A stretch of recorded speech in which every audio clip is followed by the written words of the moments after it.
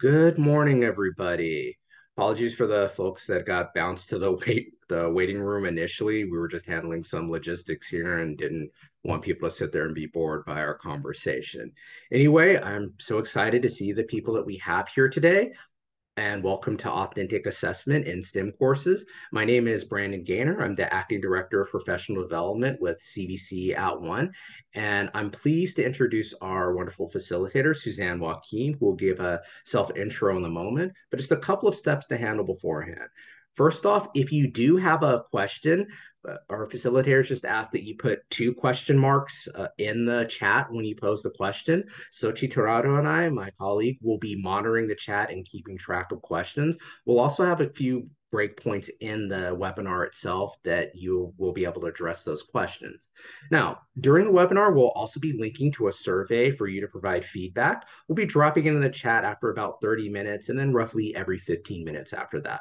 Please fill this out so that we can know how we did, our facilitator can know how they did, and so we can create programming that's more tailored to the needs of the system moving forward. Last thing I want to note here is that while At One does provide badges as proof of completion for our courses, we don't provide a badge for completing or attending this webinar. But if your institution does require proof of attendance for flex credit, professional advancement, or other matters, please remain until the end of the webinar, complete the survey, and make sure you click that little button that says request a copy of your responses through the Google form. You can use that as confirmation and proof of your attendance. But if your institution needs a little bit more than that, because they do vary, please send us an email at support@cvc.edu, which we will drop in the chat shortly. Now I'll turn it over to Suzanne, who will introduce herself and start with the webinar. Thanks, Brandon. I'm Suzanne Wakim. A little bit of background on me. I am a biology faculty at Butte College up in Northern California. I've been here for, I think, almost 20 years, and I've taught a wide variety of the biology courses. I'm also currently the Student Learning Outcomes and Distance Ed Coordinator. And that's relevant to this because the focus of authentic assessment really came from the connection between all of those different roles. So having the hat of SLOs and having, kind of distance ed training and different courses is how this presentation really came to be. I also have a few other roles. I am a course facilitator for At One. I facilitate assessment design, equitable grading, and accessibility. And I am also on the DECO team and working with the Academic Senate's OER initiative. So do a bunch of stuff. For this particular session, what we're going to do is we're going to look at kind of fixed assessments, which is the other side of adaptive assessment. So I just wanted to have kind of terminology for those two types of assessments. We'll look at some of the confounding variables for fixed assessments and how to transition those to more adaptable. There's going to be a lot of chance for interactivity. So you can, if you have the chat open, you'll have an opportunity to answer questions in the chat, which is why I'm requesting that you put two question marks before you pose a question, because otherwise it might get lost. At the very end of the session, I'll share a link to a worksheet that I created that can help folks think through how do I transition my current assessments to ones that are a bit more authentic or adaptable. I tend to use those two terms interchangeably, and I'll explain why in a minute. All right, first opportunity for interactivity. What is the purpose of assessment? So in the chat, why do we do assessments?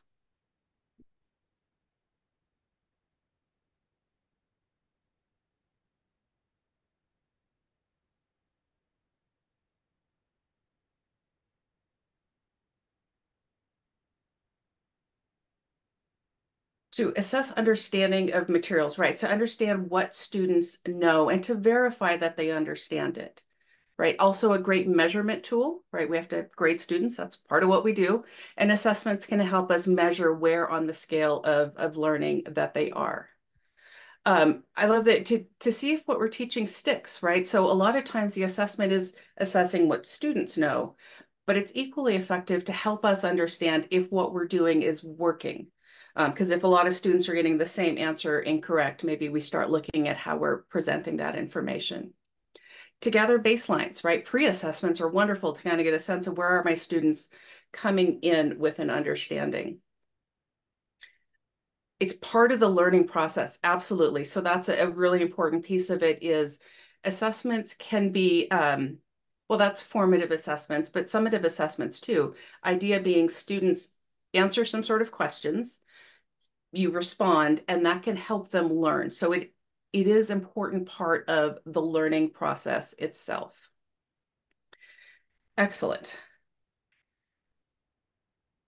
So I think we got most of these, but I wanted to make sure to address kind of the three main purposes for assessment, right? One is measurement, understanding how, knowing what students know, being able to give them a grade, and helping students see where they are in their learning.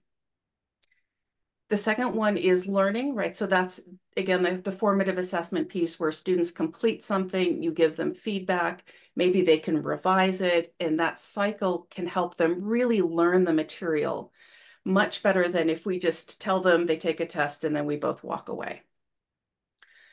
And then collaboration. I really love thinking about assessments as collaboration with my students, especially in online classes, because well, I should say this, I've had some of the most in-depth conversations with students in the comments field of the gradebook.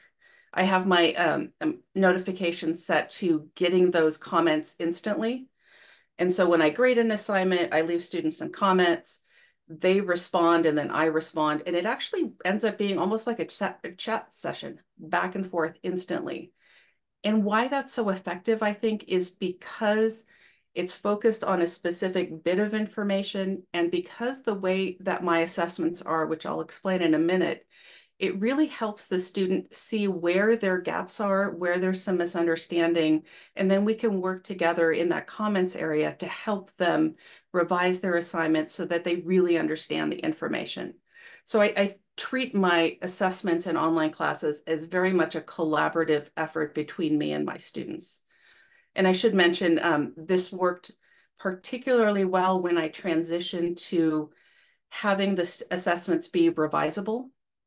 And so then students are really focused on understanding the learning because they know that they can do something by asking questions and understanding they can revise and increase their grade, as opposed to assessments where they're just done. And like, why would they read through that if they're not going to do anything with the feedback that you're giving them?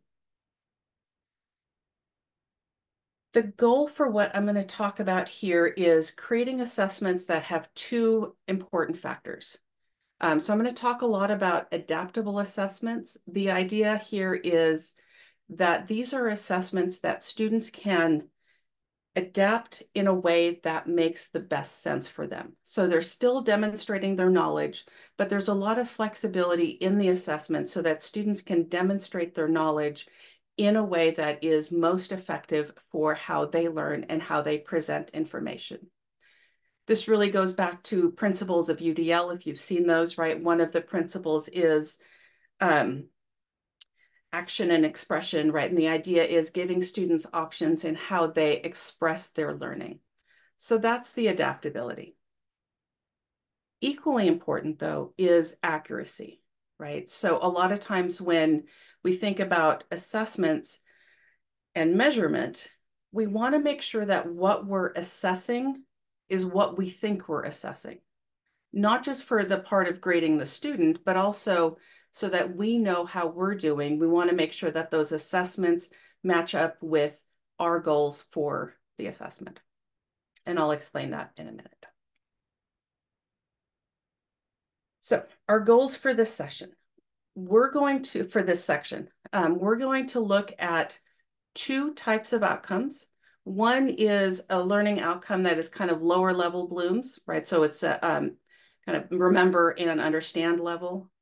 And then we're also going to look at an outcome that is higher level blooms, where they're asked to really analyze and put together different bits of information.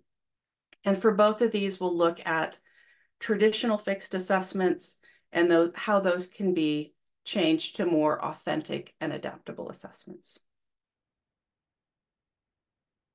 Okay. So let's look at our first learning outcome. First learning outcome is something that is in every intro biology class ever. It's usually chapter 3 in the book, right? It's all of the macromolecules that make up life. And it's a pretty low level blooms in that they are asked to kind of understand what those things are and group them together. So they have to be able to know what each of those chemicals is, what it looks like, and which larger grouping it belongs to. Or this is a common learning outcome, I think, for a lot of courses. So this session is particularly focused on STEM, but all of these strategies can be used in a variety of different courses because I think most disciplines have terminology that students need to learn. So that's really what we're talking about here, vocabulary. So here's a traditional assessment. And this is one that I used for many years. And I love this assessment question because it gets at so much. So let me walk you through it and then I'll explain why I thought this was just a brilliant question. So this is on a multiple choice test. The question says, which relationship is different? And they have to choose between those 4 options: phospholipid and lipid, amino acid and protein, monosaccharide, polysaccharide, and monosaccharide, disaccharide. What's really nice about this is we often think about multiple choice tests as only being able to measure lower level understanding.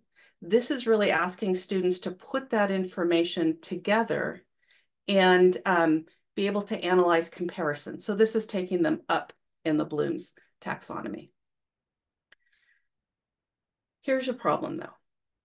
For a few semesters in a row, I would have students come to me and ask the question, why are we dividing these chemicals? And the first time a student came up to me, I was like, what do you mean? Like, I was really confused, right? And he said, well, that's a division symbol. Why are we dividing them? And I thought, oh, yeah. I kind of, the first one I was like, okay, well, that's unfortunate that you don't know that. This was many years ago. I'm trying to be kind to myself, but I did not have a very helpful response. I was like, oh, honey, did no one tell you? But after a few semesters of multiple students asking me that question, I realized nobody told them. Like they didn't learn this particular terminology. And I really had to look at my privilege. I came from a high school where we had a lot of AP classes. It was assumed we would all be going to college. And we learned this game. Like, I know what this means. I know we're comparing things. But for a lot of our students, this question was literal nonsense. And so they had no way to demonstrate their knowledge because they didn't understand what I was asking. And so what I actually was assessing with this information, with this question, is what high school did they go to, right? And that's not what I intended to assess. So that's really what I'm talking about when I say that what we want to focus on is ensuring that we are assessing what we think we're assessing. So I'm going to pause, and in the chat, what other confounding variables do you see with this assessment? So this is an in-class multiple choice test. What other confounding variables, what other things might I be assessing that I don't intend to assess?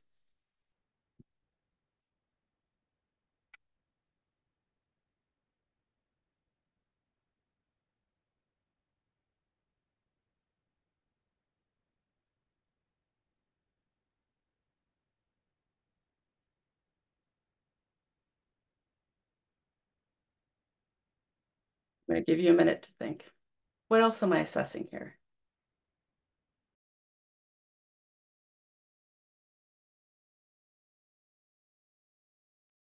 Yeah, good guessing it's a great one. So if we went to schools where they taught us, the testing games, if you don't know, you do know, check C, or, the vocabulary relationship, is that a vocabulary term that is part of what I'm teaching them or not? If they don't know what relationship means, I had I used to always use the word offspring for my genetics. And I realized students don't know what offspring means. It's a great band, but they didn't connect it to what I was asking them. So understanding those vocabulary pieces that are not directly related to our discipline is important. Important interpretation of what I mean when I say relationship. And so, Tatiana, exactly, I'm assessing proficiency in English, which doesn't happen to be my SLO, right? This really comes down to what is the goal of my particular class. Good linguistic skills is important. It just doesn't happen to be part of what I'm tasked with teaching students. And it's a confounding variable because now I don't know if the student got this wrong because they have language gaps or because they don't understand the chemistry.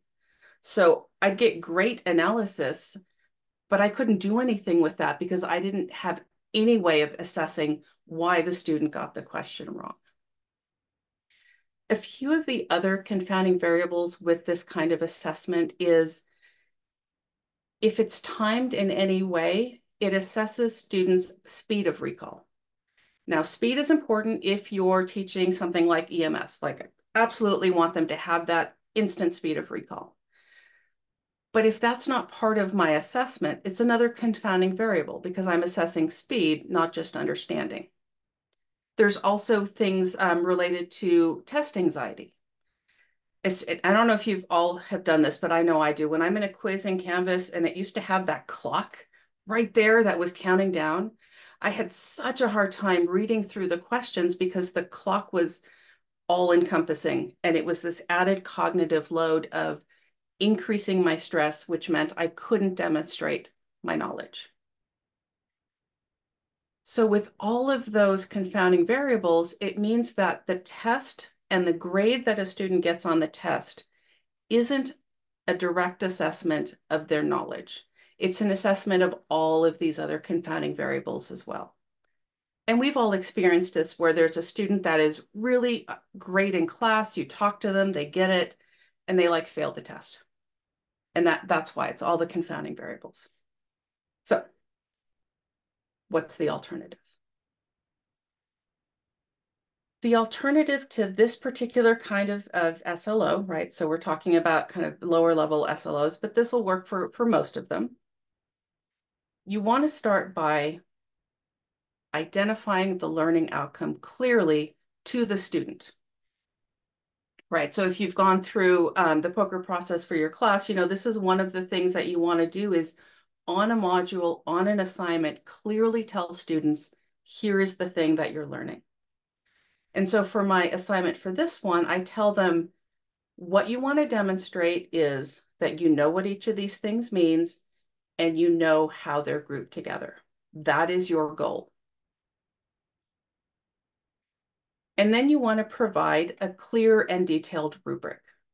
This will make it easier for you to grade the assignment. It'll also make it easier for the students to understand what they're supposed to be doing, so there's not a lot of guesswork. And so the rubric is a really wonderful learning tool that I hope you're using in your Canvas shells. If you're not, I would encourage you to take a look at those rubrics.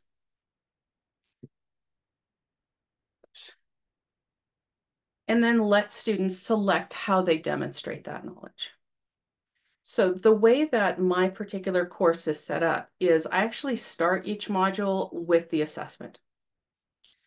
This is what you're learning this week.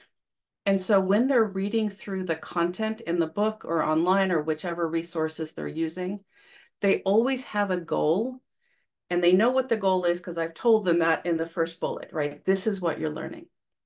And I found that really helps students to not read the textbook like it's a novel, right? A lot of times our students just read the book and they think that is going to help them learn. But if they don't have a goal for what they're reading and why they're reading it, it can be really difficult for them to piece out the information that's important. So I start with, here's your goal. Here's what you're going to show me. And then here are some resources to help you figure out how that information makes sense to you. What do students come up with?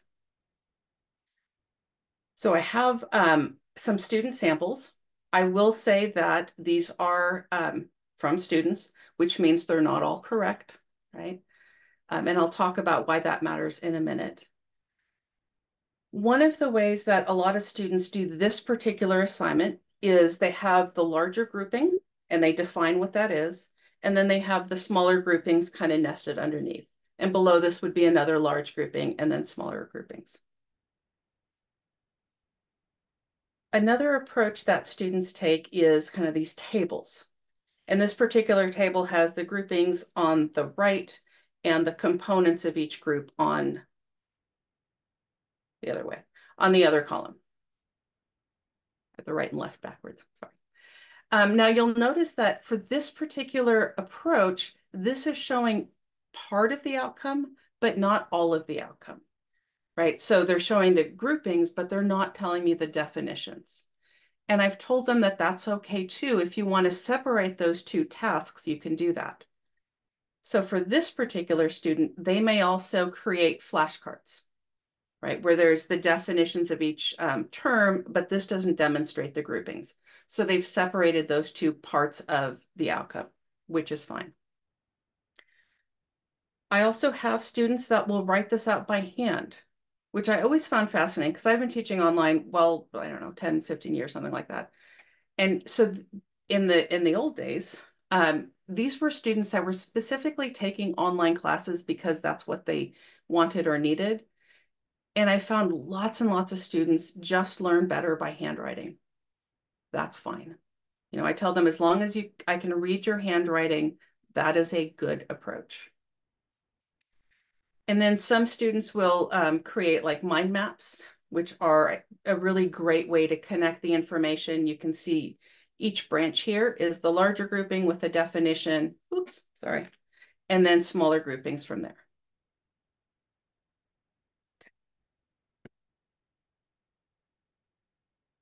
Benefits. I'm assessing the SLO directly. So there's no confounding variables here because students get to choose how they demonstrate their knowledge. And so they're demonstrating it in the way that it makes sense to them. So there's nothing else other than the pure knowledge that they're showing me. So if English isn't their comfort point, they can use flashcards where there's not a lot of writing. Students are focused on learning the content rather than the form, right? So if I'm asking a student to write an essay, a lot of their cognitive load is going towards writing the essay as opposed to what they're writing about. So by giving them these choices, students can focus just on the learning because they can connect it in whatever way that makes sense. This one was one that I was a little surprised by when I first started going using the authentic assessments. This was such a wonderful way to identify misconceptions. When we create something like a multiple choice test, the only misconceptions there are the ones that we can envision, right? We're giving them the misconceptions that we think they have. What we're missing is that open flexibility, which brings in an amazing variety of misconceptions in a wonderful and beautiful way. So there's been a lot of times where students turn in an assignment where there's a brand new misconception that never occurred to me. And that's a really great way to help me develop the class so that I can address that misconception. But it's also a really important way for me to help that student learn, because if I wasn't able to identify that misconception, I couldn't teach them properly because I didn't know what they didn't know, right? And if you don't know what you don't know, you're not going to be able to get where you need to go. So this way really helps me identify what it is that one particular student, where their gap is. And as I mentioned before, this is really helpful for universal design for learning. This is kind of the baseline of how to do adaptable course design and authentic assessments. If you haven't looked up UDL in the past, cast.org is a really great site that explains, put that in the chat, explains how universal design for learning can help us develop courses that meet the most variety of student needs. And one of those pieces is multiple means of action and expression, which is allowing students to demonstrate what they know, just like I've mentioned, in whatever way that works best for them. Multiple means of engagement is the idea that we allow students to enter the content in a way that is most engaging for them. So not making assumptions about what we think our students will find engaging. For a lot of my assignments, I've had students work with family members on the assignment, which is such a wonderful way to engage the people that you live with in your coursework. So I've had parents that will create stuff with their kids, right? So they'll have the kid create little pictures and the parent will label it. Like what a wonderful way to connect with your child while also continuing with your education. This semester, I have a student that for his assignments, he explains the concepts to his sister who's in high school. And so they're bonding over biology, which I think is really wonderful. So the students are engaging in the way that makes sense for them. The last piece of UDL is multiple means of representation, which is giving students options in how they learn the information. So this isn't part of this presentation, so I won't go into the details there, but it's the idea that just having a textbook means that the students who learn best with a textbook are the ones that are going to learn best. Also providing some videos or some interactive elements helps other students also learn the information in a way that works best for how their brains think. So that's that one. Here's an important piece to this, because whenever I talk about giving students options in how they demonstrate their knowledge, a lot of the questions I get are about rigor. Doesn't this reduce rigor?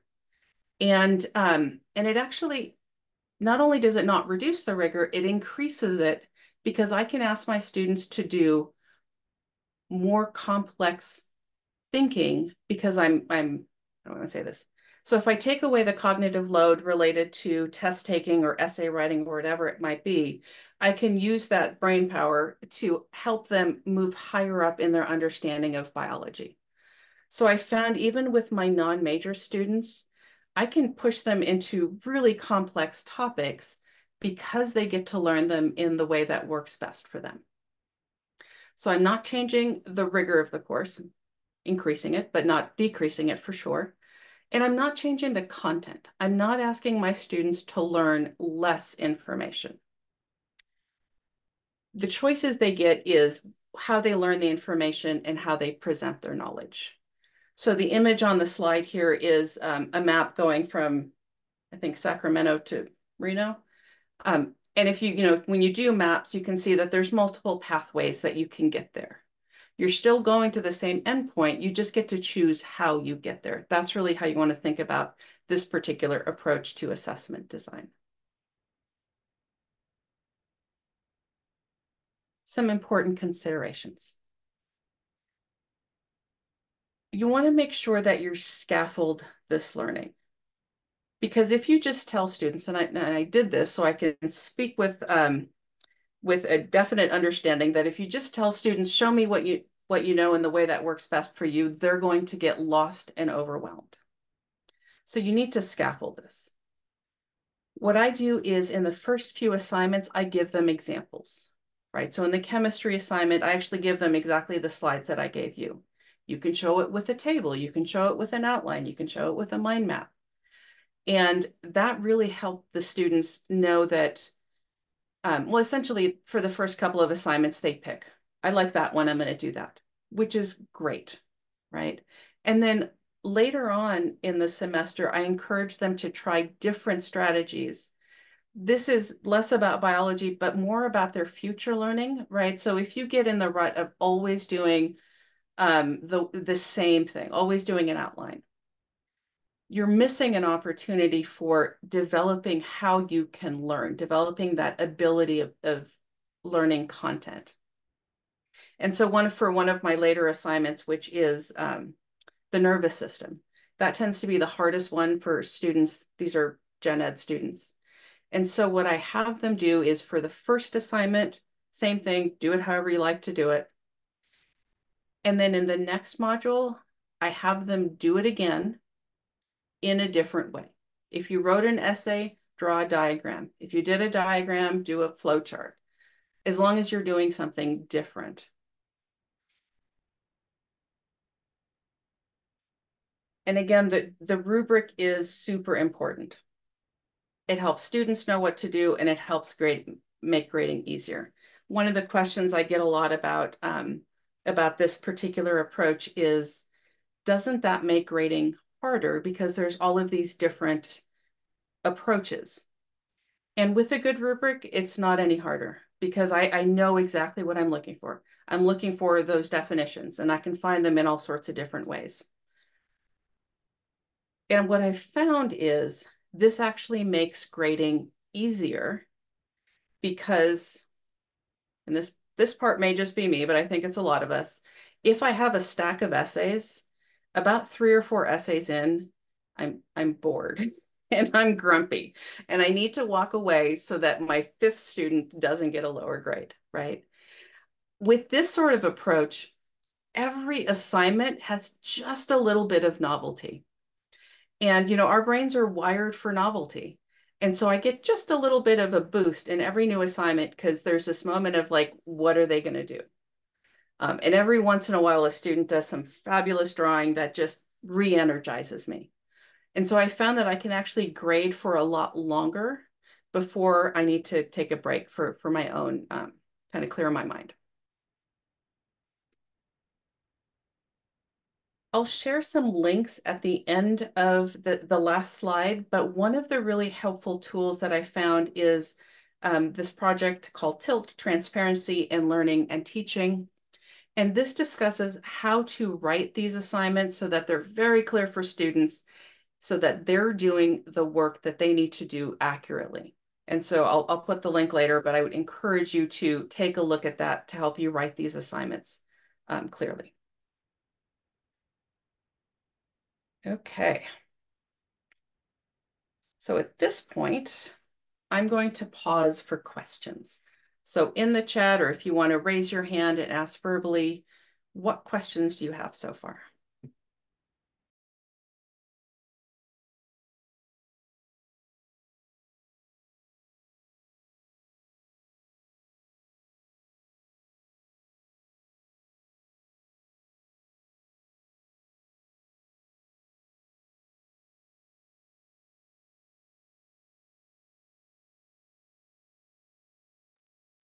Doing the 15-second thing. Boy, that's hard. Okay, no questions. Awesome.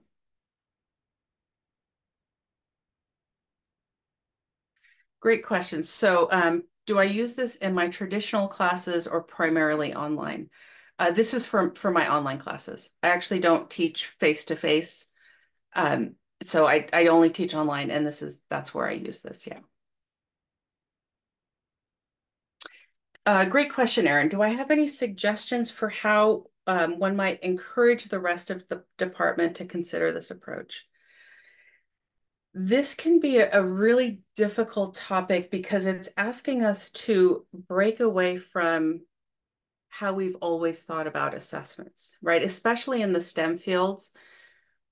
We've been assessed pretty similarly. I remember my, 100+ auditorium with a multiple choice Scantron. And because we're often not taught how to teach, and I need to be careful how I say this because some people certainly are, but when we hire people at the community colleges, we're hiring them for content expertise rather than because of how much, they don't necessarily have a master's in education, right? They have a master's in their discipline. And so it can be really hard to do something other than how you learned, right? And you'll remember this when you first start teaching, your mentor gives you their lecture notes and gives you their assessments and says, this will help you. And so, of course, we're going to create the assessments in the way that we know how to create them. One of the strategies that I would encourage you to use in your in your department meetings is, and I'll have this worksheet at the end of the session, is to share that particular worksheet. And what that essentially talks about is looking at your current assessments and asking the question, what are the confounding variables in this assessment? So really doing a deep dive into what am I actually assessing? Because we're often not assessing what we think we are. And then ask the question, how else could I assess this? What options can I give students for demonstrating this particular piece of knowledge? And that can be helpful, especially the confounding variables, because our STEM colleagues, we need to see data, right? We need to see kind of the evidence. And so if you can walk through how our current assessments are flawed, then we can start thinking about how can we make them better. So another great question in the Q&A forum, and then I'll get back to the chat. What do you say to a colleague who argues that you're not preparing students for how other professors run their courses, which are more traditional? That's a really great question. This also tends to come up a lot in our CTE programs, where what we're teaching students is to pass a certifying board exam, right? And this is where you really want to step back and think about your goal for that assessment. If my goal for that assessment is to train students for the board exams, and the board exams are multiple choice, absolutely, I'm going to have multiple choice in my test, because that is my learning outcome. However, if your goal is to teach content, then there's other ways to do that. Now, you can also do both. And here's how you can approach doing both. The example I gave for the nervous system, where I have students do it in the adaptable strategy, kind of whatever you want to show me, show it that way. The second way, the second time they have to do that, right? The second time I'm asking them to complete the nervous system assignment, I can give them a multiple choice test. Or if I really want to make sure that they can write essays, I can say write an essay. Or another one that I really think is important for, at least for STEM disciplines, is creating diagrams, right? So much of our information is visual. So the second time I can ask them to create a diagram. Now, here's why it's important to do these separately, because that'll help me assess what students know the first time, so what they know about the nervous system. The second time, I can work with them to teach them how to transfer their knowledge to this particular way of assessing. Okay, lots in the chat. Yeah. I think I can manage. Many of the traditional assessments are machine graded. Grading using a rubric will increase workload. What are your strategies to balance this increased workload? Absolutely. So this will take more time to grade than a Scantron. Run hundreds of Scantrons in a minute. The way that I approach this is I have weekly assignments that are relatively small, and so that I can grade them little bits at a time. That's my approach. But it's also worth noting that this approach will take longer than Scantrons. That it is what it is, right? And so if you have classes where you're serving 200 to 400 students, you won't be able to do this for all of the assignments, right? You'll still, just for sheer hours in the day, you can't have more than 24. You'll probably still need to use traditional assessments for some things. But think about the concepts, maybe the concepts that are most important, and have students do those in more adaptable ways. Or another really great strategy is to have students grade each other. Peer review is such a wonderful skill to teach students. So I don't have to grade everything. I can have students grade each other, and that way they're learning too. It's a twofer, right? They're learning the content, they're learning about peer review, and it saves me time. So that's one of the strategies. Although if other folks have strategies for saving time with that, please put them in the chat. I'm always happy to learn more. Excellent question. Where can I find examples of authentic assessments for solving math equations? I don't know that I have an answer to like a specific place that you can go to find examples. That may be worth talking to your colleagues. Math is a particularly wonderful discipline in that you all have like statewide meetings, which I'm so jealous. We don't have that in biology. So connecting with that group that puts together the statewide meetings would be a good way to start having these conversations. Oh, do I have good examples of rubrics? I did not include those. So before these slides are shared, and I'm saying this out loud, so maybe Sochi and Brandon, you can remind me because I'll forget. I'll add a few example rubrics to the slides. Yep, we can do that for you. Thank you. Okay, cool. So let's move on to a different kind of level of Bloom's taxonomy. Oh, sorry. There's one more thing in the chat. Let me address that. I thought about clarifying this. I'm not a math faculty, I see. I'm an instructional designer here to learn how to help my STEM colleagues. Yeah, for math, encourage them to connect to math folks. Connecting to our faculty across the state in our own discipline is going to be the best way to get specific examples in what we teach, right? So these are biology specific examples because that's what I teach. I think a lot of this can be transferred over to a lot of different disciplines. But if you want those very specific examples, I would encourage you to kind of reach out to people, and not just you, Susan, I meant just everybody in general. Yeah. Um, and the worksheet at the end will also help with, it really comes down to thinking about how else can students demonstrate this knowledge. It's not necessarily like my assignments, I can share the very specific wording I use for my students. Um, my assignments aren't really, you can kind of drop in any discipline to the assignment because what it says is, here's what you're learning, here's how I'm grading you, off you go. Like that's the extent of it, right? Because that gives them the flexibility. Um, Jane, that's a really great question. I actually, if anyone is here from math and knows what that, I just know they have every year they have a conference. But if anyone knows the specific name of that group, that would be great. Excellent. All right, so let's, and Anna, thank you for sharing that link to resource for authentic assessment. It's wonderful.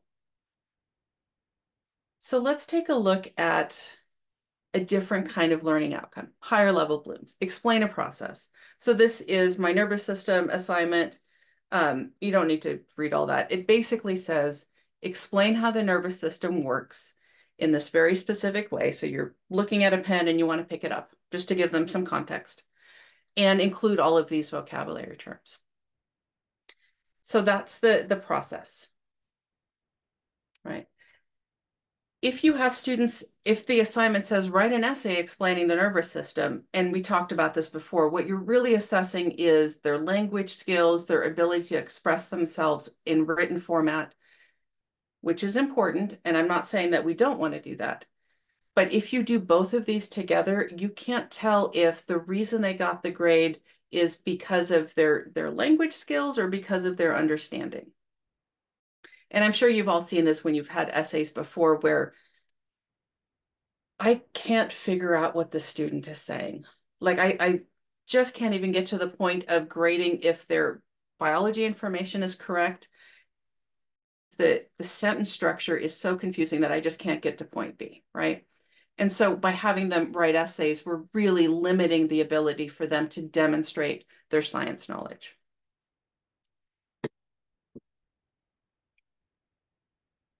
Okay, so how else can we assess something?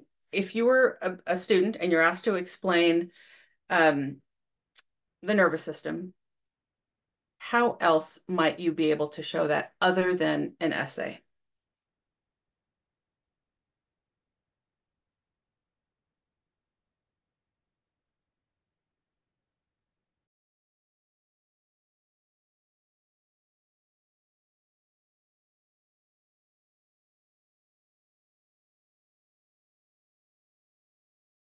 Yeah, draw the pathway. This is a really visual concept, right? And so a lot of my students will draw pictures showing this, create videos, infographics, a list. Lists are really popular. That tends to be how my brain works, is I like the step-by-step numbered list. Um, and so when we first do this particular kind of assignment, again, I show them examples. To explain a process, you can do a list, an infographic, a diagram. In my example, I show them the diagram as being really rudimentary because my drawing skills are like nil. And so I can tell them, here's what I would have drawn. So don't feel bad about like if your drawings aren't picture book perfect, right? So I've had students do flowcharts, list, hand-drawn pictures. I've also had students find a diagram of the process, put it into there's these really great online tools for creating games, right? And so one of them is like a hotspot thing where you put your diagram and you have to put the right words in the right place. And I've had students create those, and that is an option I give them. You know, I do tell them you can't just cut and paste from the textbook and say, here's my answer. But if you've done something with that, like create a game, that works. A few semesters ago, I had a student that would create picture books with her son, which was so much fun. And they'd be like, she used turtles to explain protein synthesis, which just blew my mind because it was right. It was very good. The turtle was the ribosome, and there was all these things happening, and it was beautiful. And it was a time for her to spend with her son. And now out in the world, there's like an 8-year-old kid that understands protein synthesis. What could be better, right? And lots of students that do, video, audio. I will say most of my students will do essays. That's what they're used to. That's what they're comfortable with. That's fine too. I do ask them further down the class to try something different, expand your horizons just a little bit. But if that's what they're comfortable with, that's okay too.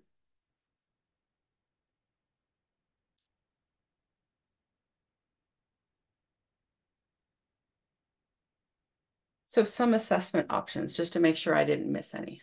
Multimedia presentations, case studies. So this is one where you could, rather than, so this isn't saying students would create a case study, but you could have for part of your assessment case studies where students need to work through things.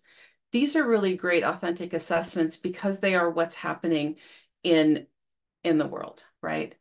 This is particularly useful if you're teaching like pre-allied health classes where your students are going to go into allied health or some other CTE field. Helping them think through what they will be doing in their later careers using the concepts in our class is such a wonderful way for them to make those connections.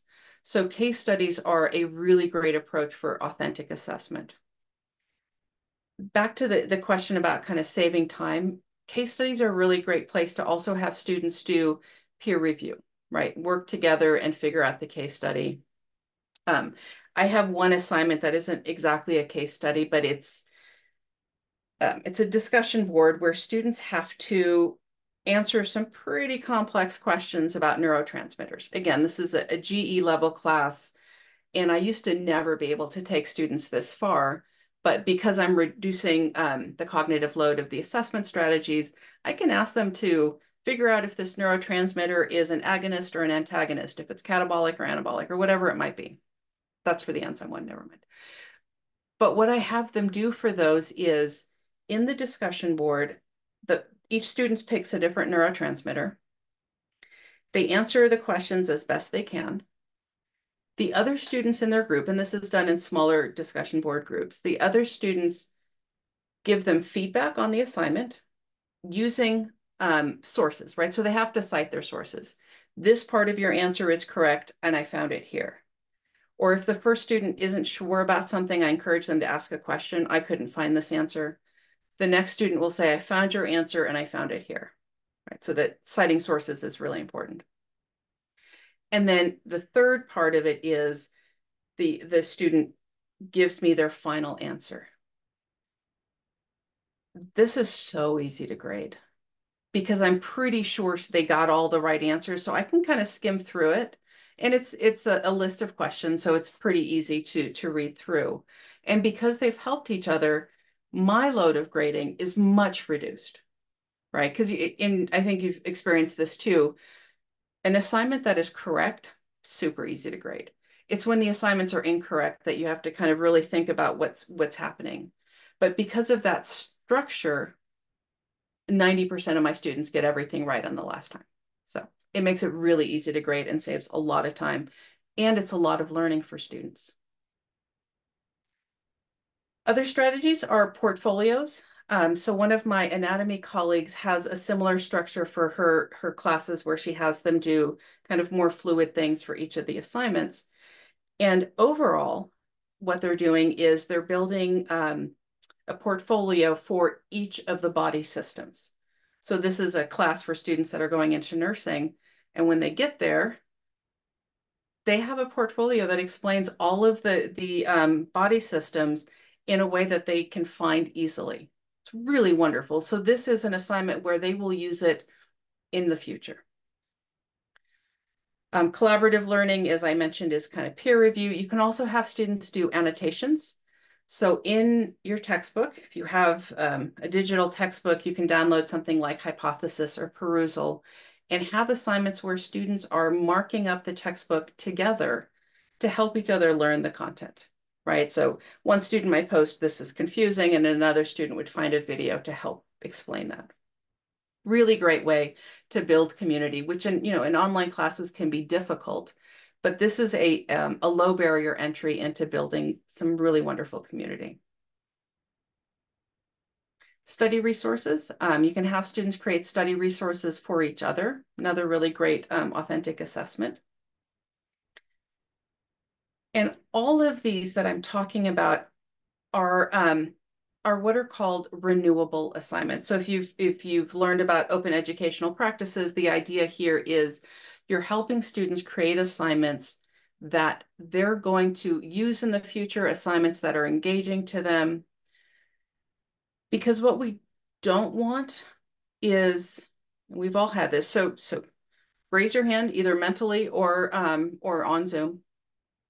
If at the end of high school you had a pile of papers in the bottom of your backpack that were like 3 years old and soggy, and you never looked at them again because you got them back, you shoved them in your backpack, and then promptly forgot about it. I can't possibly be the only one. Right. Excellent. Thank you. Those are disposable assignments, right? Like you write the thing, the teacher gives you feedback, you're never going to do anything again with it. Why would I read the feedback, right? So it's really all about assignments where students are going to be either using the assignment in the future, or they have buy-in because they're creating study resources for their peers, or they're revising the assignment so they have buy-in to read those feedback. Because otherwise, a whole bunch of learning is missed. Okay.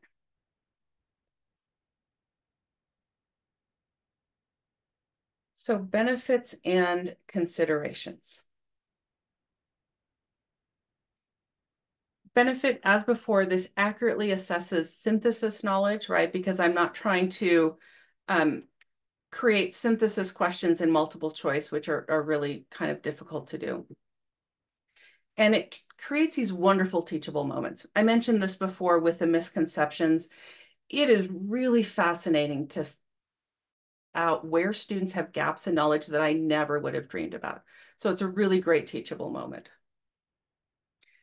As we mentioned before, writing and test taking skills are important.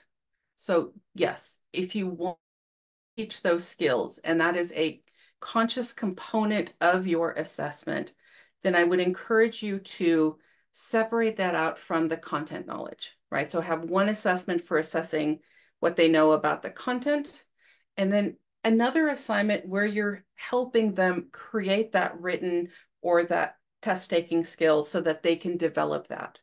But do those separately and always be really cognizant of what exactly are you. Because if you want to assess test taking skills, great, do that. But know what you're assessing is test taking. I mentioned the benefits of peer review. This is such a wonderful way to, one, limit how much work you have to do, which is lovely. And it's also a great skill for students. But you need to provide training. This is not something that students come in knowing. Having worked with colleagues, this is not something we come in knowing, right? So providing that training of how do you provide helpful feedback, um, and how do you, how to do peer review is really important. If you don't know how to provide this training, I would encourage you to talk to our colleagues in communication studies. That is one of their skill sets.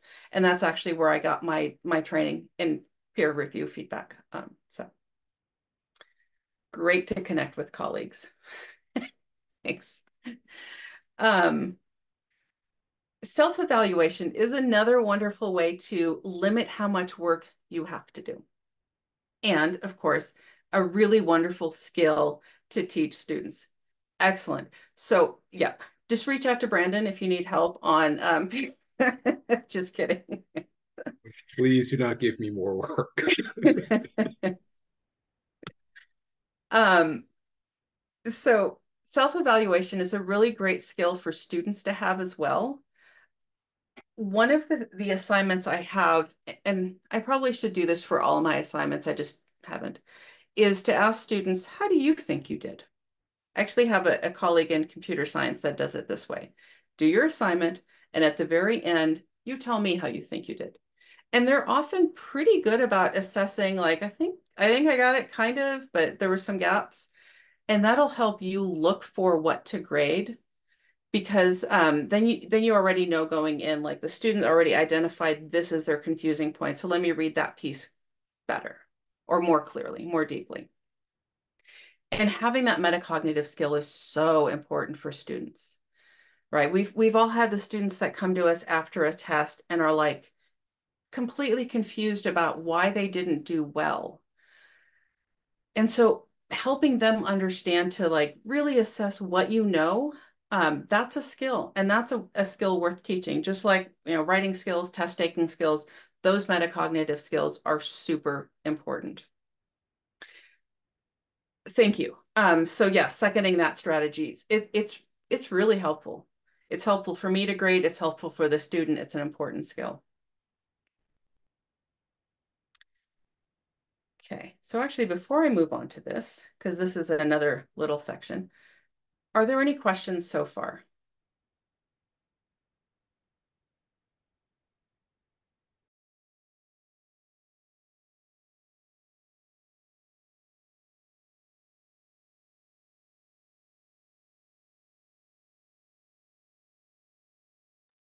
Okay. So this particular strategy is something that I've only recently started implementing. I think this is my second semester.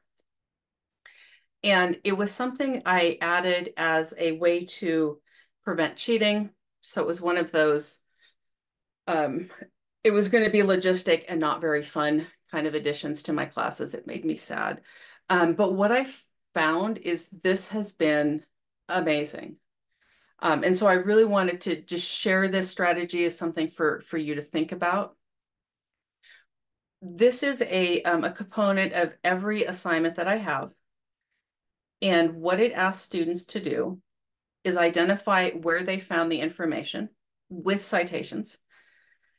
Um, and this was how I started it. Like, I just wanted to know where they were getting the information from so I could ensure that they weren't just cutting and pasting.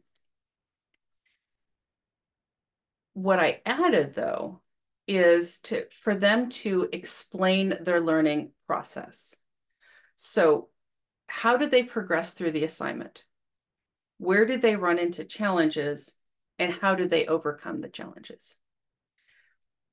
What I'm asking students to do here, and I still need to figure out how to get them to do this better. I'm still getting a lot of students that just list the resources they use. And that's not exactly what I want them to do. What I want them to do is to say, this is the resource I went to first. Here are the pieces of the assignment I found there.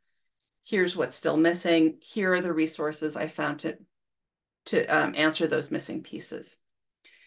This semester, I've added some more examples and explanation and scaffolding, so I'm getting better responses to this. And when students do this correctly, it's such an amazing insight into how they're learning the material. And it really helps me get into here's where your gap was, and here's where you found the error that you made, right? And I've also had students mention that this is helpful to them because it's meant to just be a note-taking thing. As you're learning this big complex, how does the nervous system work? You need to keep track of your learning. That's important for a variety of, things in our life. Keep track of what you're doing so you don't get lost. And so I tell them this is just a note-taking tool. Tell me where you went, tell me what you did, tell me what you still needed to do. It doesn't have to be pretty, but just keep track. Some of the benefits. It's helpful for students, so it helps them track what they're trying to do. Because with the assignments that I have, they're pretty broad and students can get lost in the assignment. And so this really helps them keep track of their content. Great question, Lynn. How much of the learning, how much does the learning journal contribute to the course grade? So the answer is both 0% and 100%. What I tell students is, well, what I do, is what I tell them, but if you don't do this section of the assignment, I won't grade your assignment until you go back and do it. But it doesn't actually contribute to their grade once I'm grading the assignment, but is an absolute requirement for me to grade the assignment.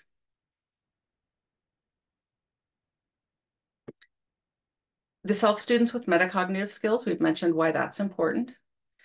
It helps them learn how to approach difficult topics because I'm helping them break down learning strategies that they may not be coming in with, right? So if they're given a big, broad topic and they get confused, a lot of times students will just, it's too much, right? It's overload and they walk away. This helps them really break it down because they're finding a resource and then just identifying what they got out of that resource. So helping them break down learning is an important skill that this helps with. Also helps me learn how to understand how to help each student because I can see where their gaps are. I can see where they need particular help. Sometimes students will cite less than ideal resources and therefore will have pretty wildly inaccurate answers. And then I can help them understand that this is probably not a good resource because it led you to the wrong answer. Here's a better resource. Another part of the course that I'm not going to talk about here too much is I have a really heavy heavy hand is not the word I want to use. A big component of my class is learning to find good resources. It's evaluating information accuracy, it's evaluating the sites. And so that I think is an equally important part to learning any of our disciplines because when they go out in the world and they have questions about, medical questions, environmental questions, financial questions, how do they find that answer? Right. So that's a big part of what I'm helping students here is it's not about going to the textbook to find the answer because there's not a textbook for your random question that, grandma's asking you and you're trying to answer it. How do you find good answers online? That's a big part of this. It helps me a lot with ongoing course improvements. I have, as I mentioned, I give students options in how they learn the information. There's the textbooks and videos. Quite often students in this section of the assignment will find amazing resources. And then I just wrap them into the resources I share with future students. So it's really helpful. Other benefits. It helps prevent cheating. As I mentioned, this started as a way to prevent cheating, but it became so much more in a way I wasn't expecting.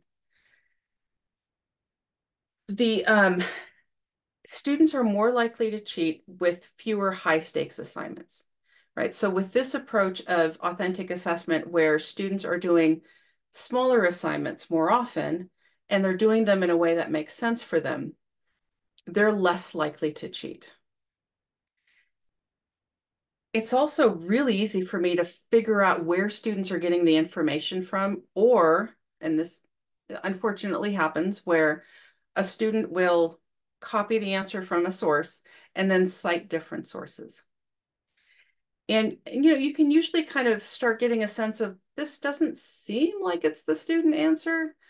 And with this particular approach of the learning journal, I can go to the sources that they cited. And it's pretty easy to see that, like, the source used this term, you used this term. Odds are you didn't get this information from the source. And what's really beautiful about the way that I can approach students because of the learning journal, I don't need to approach them with, I think you're cheating. I can approach them with, the source you cited doesn't match the information you provide. Can you help me bridge that gap? And usually in the course of that conversation, the student will kind of have to tell me, like, nope, that's not where I got it from. And then we can have the conversation. But it really makes it a lot easier for me to prevent cheating, because it's pretty easy to see where students are not getting the information from the sources they cite. This approach of giving them options also helps me to see similarities between student work, right? So if students are working together, it's a lot easier to see that, gosh, both of your essays look similar when they're not buried in 100 essays, right? Or if they're both doing diagrams. One of the things I do offer for my students that has been really effective is, if you have a friend in the class or you want to work together with another student, that's great. Just let me know.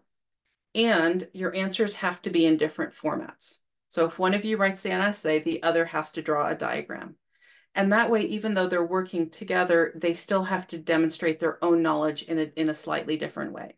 And that's been really effective for encouraging collaboration and also helping prevent cheating.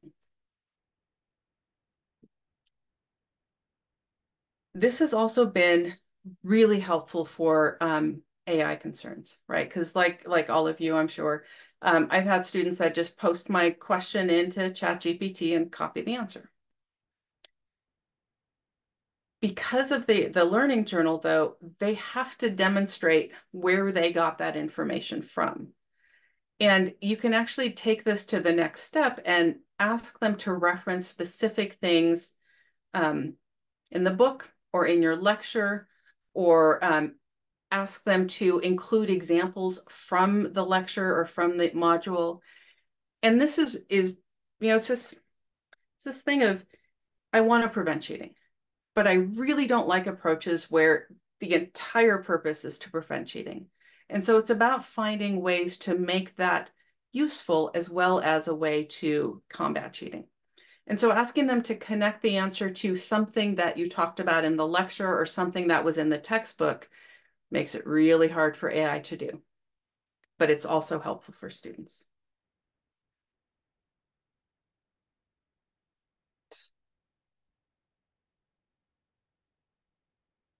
So this semester, for the first time, I'm trying a strategy where the learning journal is actually wrapping in AI. It's going okay. I think in a few semesters, I'll have this fine-tuned a little bit better, and maybe I'll share. But here's what I'm currently doing, and it's a pretty good strategy for students that have tried this. For all of the assignment, one of the options, so again, that's that you can show me however you want, but one of the options is what I'm calling a fact-checking assignment. And what students do is they have to tell me this is the assignment they're doing the fact-checking option, and they copy the answer from AI. We'll start there. Then they need to find reliable resources or information from the lecture that verifies each point that the AI is providing. And this has been a really great way to also teach them how to use AI, right? One of the concerns is you get back a beautiful answer and it sounds lovely, but sometimes it's just wrong, right? Like AI will just make up citations and research articles that never actually happened. But because it's presented so holistically, it feels like that must all be correct. And it's got citations. They just don't exist, right? I can't remember what they call that, AI hallucination or something. And so what I'm teaching them here, again, these are all life skills in addition to learning biology. What I'm teaching them here is AI is giving you an answer. Now make sure it's right, right? Check each of the points. And I do ask them to verify from a citation. So they need to cite each point. You can take that to the next step and ask them to remove content that isn't in the class or add examples from the class. So this is helping them work with AI as a tool rather than lean on AI as a crutch. Right.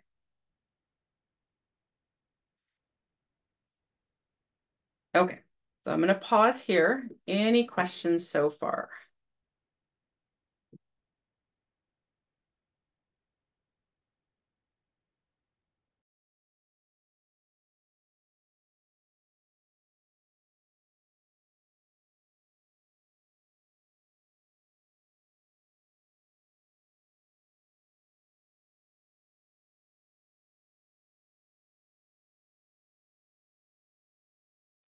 Well, I'm so glad that the fact checking option is helpful. I've only had a few students try it and it's gone pretty well.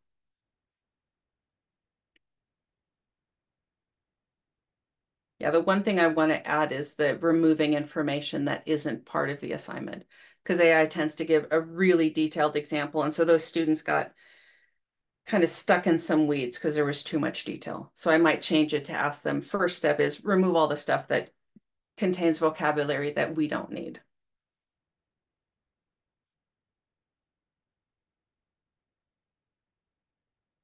So glad that was helpful. Okay.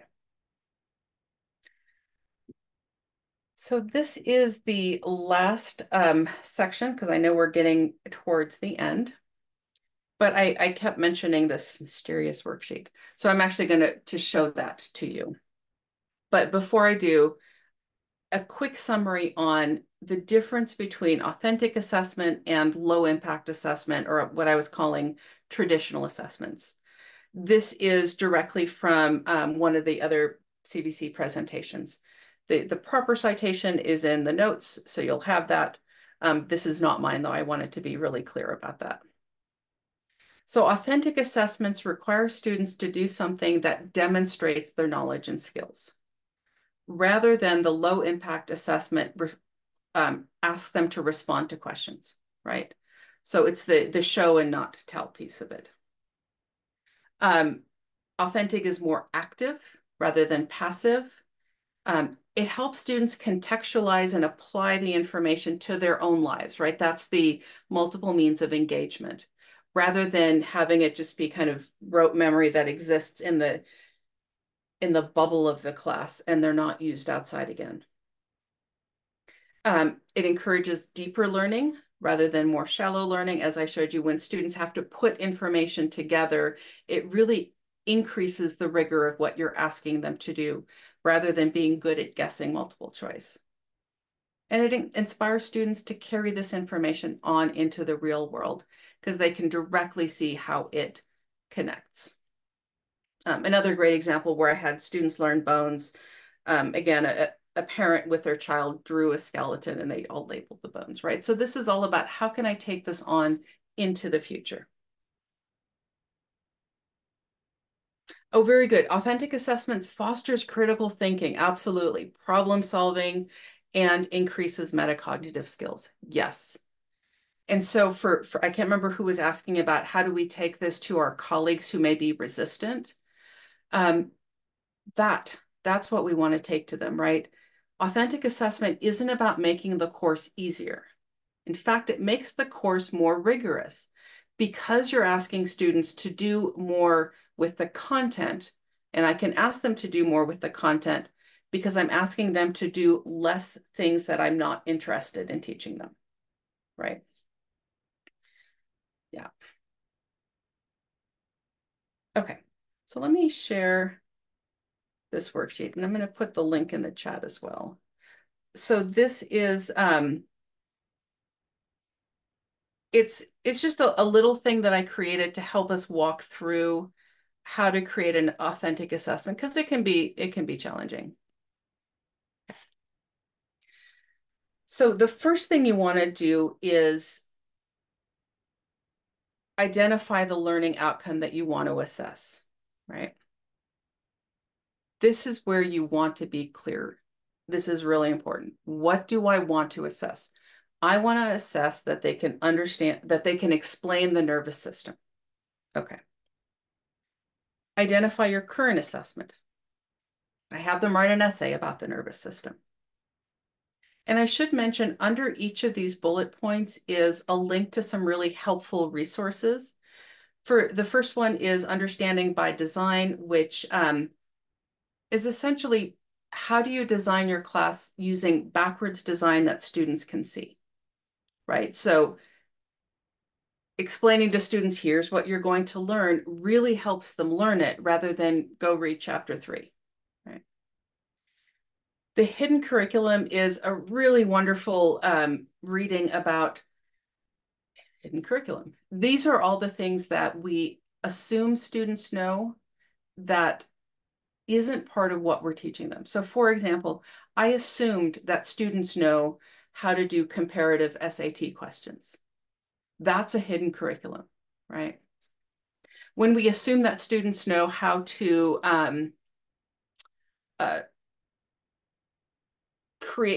read through the textbook in a particular way, we need to train them how to read a textbook. That's not an inherent skill that everybody has unless they're taught. Okay, so that's definitely worth reading. If you haven't read the Hidden Curriculum, really good. Okay, so what's my outcome? How do I currently assess it? And what are some confounding variables? This one can be really difficult. And if you are working with your colleagues, this is a great place to have broader discussions because we all have our blind spots. I won't be able to see the confounding variable unless someone tells me about it. Right back to my multiple choice question. I had no idea that was something people didn't know. I wouldn't have seen that. That was a blind spot. So having a discussion more broadly can really help. And then identify 3 different ways students can demonstrate that. So this is like what we did for the nervous system. How else can you do it other than an essay? You can do a diagram, you can do a flow chart, whatever it might be. So how else can students demonstrate this? And that'll help you design the adaptable assessment. This is again, the link to the TILT framework, which is a really wonderful way to help you design assessments that are clear for students. Because I will say, when I first started doing this particular strategy for assessments, I wasn't as good at explaining to students what I wanted them to do. It was a little too fluid. There wasn't quite enough information for students. And the TILT framework will really help you design the assessment so students know what you're asking them to do. They also on their website have wonderful examples for each discipline. In fact, I might encourage you, for whoever was asking the math question, go to that site. They have examples from lots and lots of disciplines. I'd be willing to bet they have something for math.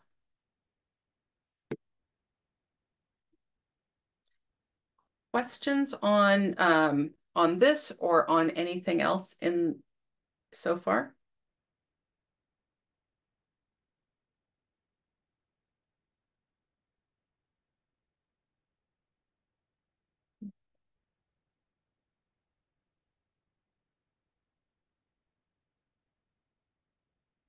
Any thoughts folks are having, things you were thinking about changing in your class, um, assignments that you're feeling particularly stuck on?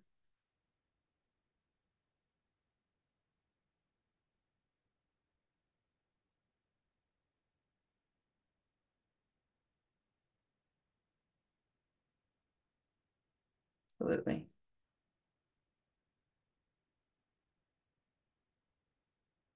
Yeah, I agree. Our own metacognitive practice opportunities to reflect are important. Oops. And yeah, that slide at the end there has links to all of those that are also on the worksheet. Okay. So I am going to turn it over um, back to the CBC folks for wrapping us up. We actually have a little bit of time, so once we do that, we can maybe turn off the recording and you can ask those questions that you didn't want to ask during the recorded session. Thank you very much, Suzanne. So, and to all of you, thank you for attending this webinar and giving Suzanne your attention and us your time on a Friday. Once again, please look to the chat. So she just posted a link to the survey and complete it. Once again, the survey is set up to allow you to receive a copy of your responses. So please be sure to click that button, and because that can serve as verification of your attendance. If you experience any type of issues, for example, just seeing the webinar survey isn't enough for your institution, please reach out to support@cbc.edu. We also hope that you register for some of the other webinars that we're going to be offering throughout the term. I'm going to drop a link in the chat for you right now. We've still got an exciting suite of webinars that are going to take place all throughout April and one in early May. Lastly, this webinar and the associated slides will be available at the link that I posted in the chat. Please do bear with us because we do want to make sure that our webinars are accessible. So that means that we need to take time to get them properly captioned and not using auto-generated text. So we're hoping that within the next few weeks, if not sooner, the webinar video will be available. And we'll also try to have the slides sooner. We're going to go on and stop the recording now. So if you want to linger back and ask any direct questions, Suzanne, you're welcome to.